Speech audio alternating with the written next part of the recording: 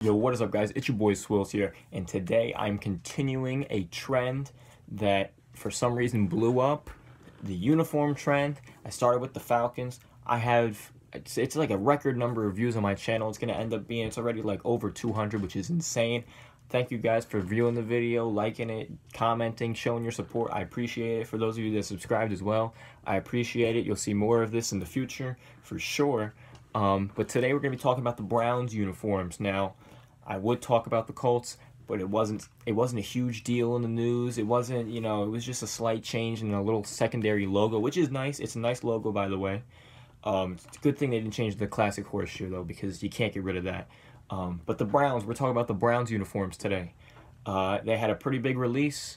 People really did not like the uniforms they released in 2015, and I can understand why. I don't hate them as much as a lot of other people do.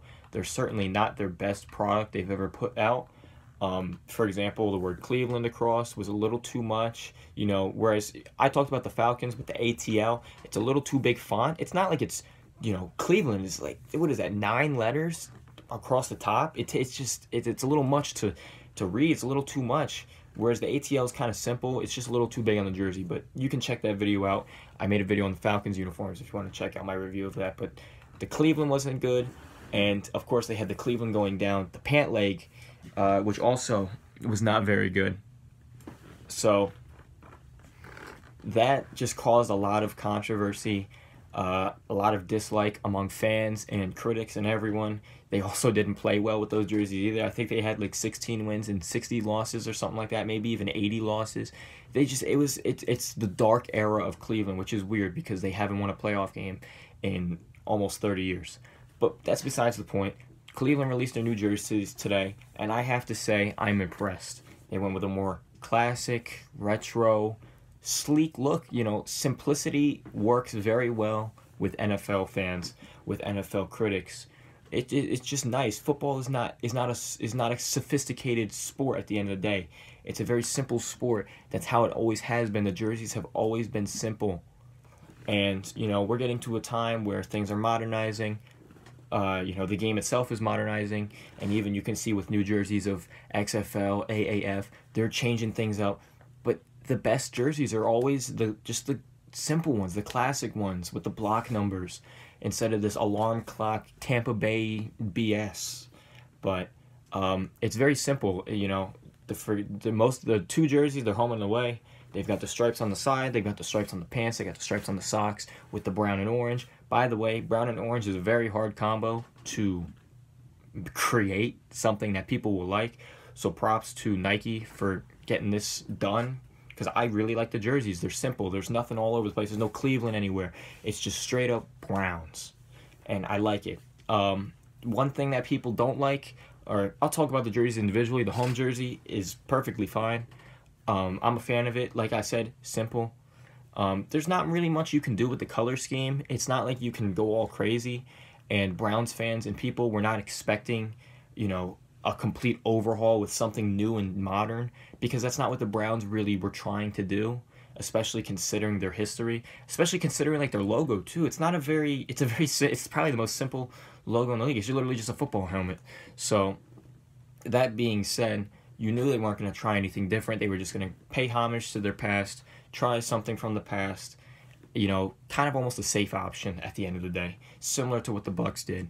And the home jersey's fine. The away jersey's great as well. There's not really much to talk about because it's not something new. It's just something old, just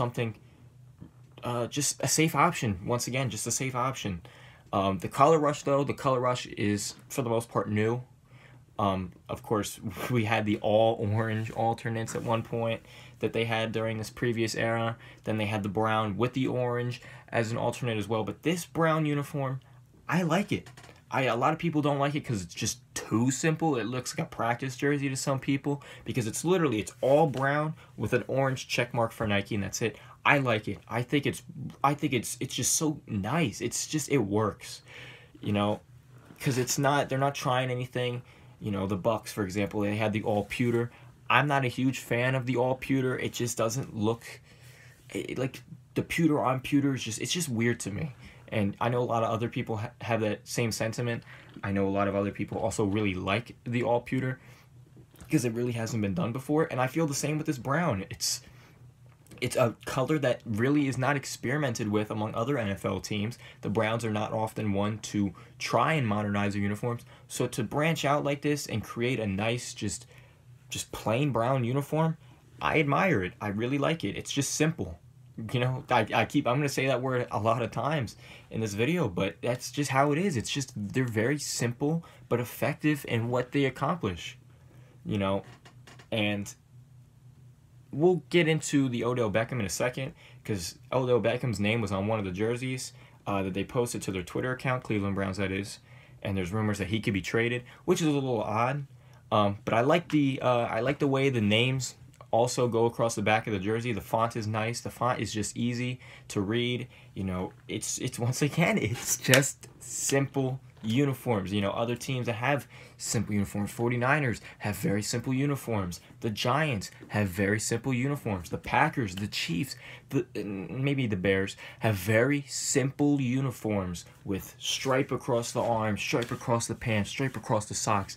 They don't change it because there's no reason to. And it's always the same teams that are changing the jerseys up. You know, you take a look at, you know, the Rams just changed their jerseys. They've changed their jerseys a lot. The Bucks are changing their jerseys a lot. The Falcons, it has been almost 20 years, but their designs throughout their history have changed a lot. The Cardinals will probably get another change soon. The Jets, why they changed, I'm not sure, but they changed, and they're changed. I don't really like their uniforms. They look a little too XFL-y for me, more so than the Falcons. But that's besides the point. Final review of Cleveland. I gave the Falcons a pretty low grade.